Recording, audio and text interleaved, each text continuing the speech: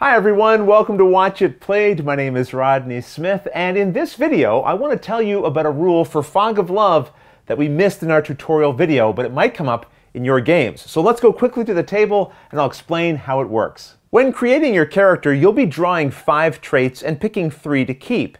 And if you decide to keep 2 traits that have the same aspect, that is, they both relate to the same personality dimension and are both pointed in the same direction, then at the end of the game, you pick either one of them, and the requirements to fulfill that one are actually doubled. So at the end of the game, if I had these traits, I might say that this one is doubled, and therefore I'd actually need a net of at least 6 of my tokens in the upward personality dimension of the blue arrow. In the very rare case that all 3 of your traits show the matching aspects, the requirements are tripled for the 3rd similar trait goal. If you watched our full playthrough for Fog of Love, then you might have noticed that the Mark character claimed to have completed 2 matching trait goals, but that wasn't quite accurate because he did not have at least double of one of the requirements.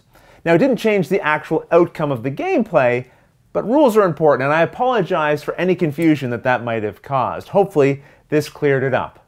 But until the next episode, thanks for watching.